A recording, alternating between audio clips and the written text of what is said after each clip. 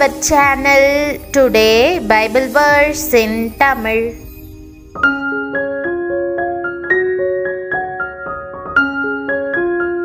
இன்றைய வசனம் 2 கொரிந்தியர் 12ஆம் அதிகாரம் 9ஆம் வசனம்.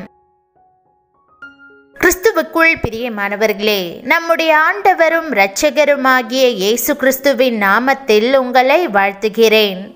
என் கிருபை உனக்கு போதும், பலவீனத்திலே என் பலம் பூரணமாய் விளங்கும் என்ற வாக்குதத்த வசனத்தை இன்றைக்கு தியானிப்போம். நீங்கள் பலத்தில் பூரணப்பட்டவர்களாய் இருக்கும்படி அழைக்கப்பட்டவர்கள். ஆகவே நீங்கள் பலன் கொள்ள வேண்டியது மிகவும் அவசியம். என்னை பலப்படுத்துகிற கிறிஸ்துவினாலே எல்லாவற்றையும் செய்ய எனக்கு பலனுண்டு என்று சொல்லி பலன் கொள்ளுவீர்கள். வாழ்க்கையின் ஒவ்வொரு பகுதியிலும் பலன் கொண்டு கர்த்தரை துதித்து மகிழ்ந்தவர் தாவீது.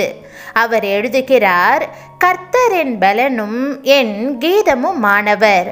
நீங்கள் பலவீனன் என்றோ அநாதை என்றோ படிப்பறிவில்லாதவன் என்றோ ஒருபோதும் எண்ணி சோர்ந்து போகாதேயுங்கள்.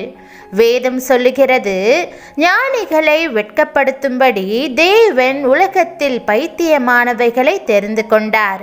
பலமுள்ளவைகளை வெட்கப்படுத்தும்படி தேவன் உலகத்தில் பலவீனமானவைகளை தெரிந்து கொண்டார். கர்த்தர் உங்களை தெரிந்தெடுத்து பரலோக பலத்தால் நிரப்பியிருக்கிறார். தாவீது சொல்லுகிறார், யுத்தத்திற்கு நீர் என்னை பலத்தால் இடைக்கட்டி என் மேல் எழும்பினவர்களை என் கீழ் மடங்கடிக்க பண்ணினீர்.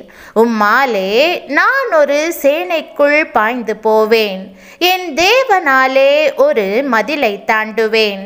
இஸ்ரவேல் ஜனங்களில் பலவீனமானவர்கள் ஒருவரும் இருந்ததில்லை. அவர்களை வழிநடத்தின மோசேக்கு 120 வயதாகியும் அவருடைய கண்கள் மங்கவோ கால்கள் தள்ளாடவோ இல்லை. காலேபுக்கு 85 வயதான போதிலும் அவருடைய பலன் சிறிதும் குறுகவில்லை. அவர் சொல்லுகிறார், யுத்தம் செய்வதற்கு எனக்கு அப்பொழுதிருந்த பலன் இப்பொழுதும் இருக்கிறது. நான் மலை நாட்டை சென்று பிடிக்கப் போகிறேன் என்றார். முதலாவது இரட்சிப்பிலே உங்களுக்கு பலனுண்டு. இரட்சிக்கப்பட்டதுமே கர்த்தர் உங்களோடு இருக்கிறதையும் முழு பரலோகமும் உங்கள் பட்சத்தில் இருக்கிறதையும் உணர்வீர்கள். ஆண்டவராகிய கர்த்தாவே என் இரட்சிப்பின் பலனே என்று தாவீது மனம் குளிர அழைத்தார். இரண்டாவது வசனத்திலே உங்களுக்கு பலனுண்டு. சத்திய வசனத்திலும் திவ்ய பலத்திலும் நீதியாகிய வலதிடது பக்கத்து ஆயுதங்களை தரித்திருக்கிறதிலும் எங்களை விளங்க பண்ணுகிறோம். தேவ வசனமே ஆவியின் பட்டயம். அரண்களை நிர்மூலமாக்குகிறதற்கு தேவ பலமுள்ளவைகளாய் இருக்கிறது. மூன்றாவது, பரிசுத்த ஆவியிலே உங்களுக்கு பலனுண்டு. அப்போஸ்தலனாகிய பவுல் பரிசுத்த ஆவியின் பலத்தினாலே உங்களுக்கு நம்பிக்கை பெருகும்படிக்கு என்று எழுதுகிறார். தேவன் உங்களை பலத்தின் மேல் பலமடைய செய்து சீயோனிலே தேவ சந்நிதியில் வந்து காணப்பட செய்வார். பிரியமானவர்களே, வாருங்கள் பலத்தில் பூரணப்படுவோம். ஜெபம். அன்பின் தேவனே, என்னை பலப்படுத்துகிற கிறிஸ்துவே, என் வாழ்வில் நன்மையானவைகளை தந்து இம்மட்டும் வழிநடத்துகிறவரே, உமக்கு நன்றி.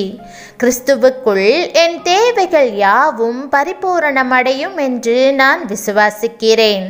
நீதியின் பாதைகளில் நடந்து உமக்கு பிரியமானதை செய்ய என்னை பலப்படுத்தும்.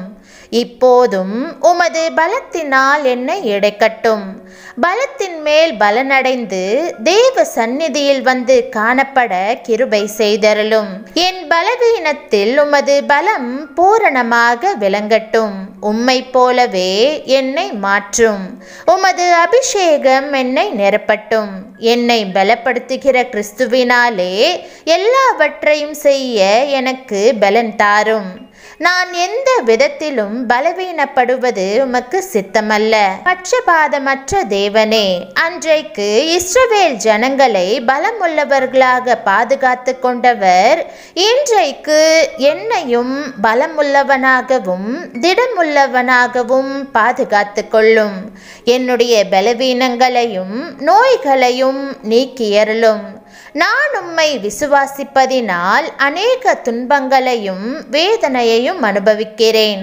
உமது கிருபை எனக்கு போதுமென்று நீர் வாக்களித்திருக்கிறீர். உமது கிருபையின் மூலம் என்னை இரட்சித்து விடுவித்தருளும். என் நம்பிக்கை உம்மீது மட்டுமே காணப்பட கிருபை செய்தருளும். உம்மால் மட்டுமே என்னை பாதுகாக்க முடியும். உமது கண்மணியைப் போல என்னை காத்து கொள்ளும். உமது வாக்குறுதிகள் அனைத்தையும் நீர் நிறைவேற்றுவதற்காக நன்றி. இயேசுவின் நாமத்தில் ஜெபிக்கிறேன் நல்ல பிதாவே, ஆமேன். தேவனுடைய நாமம் மகிமைப்படுவதாக. ஆமேன்.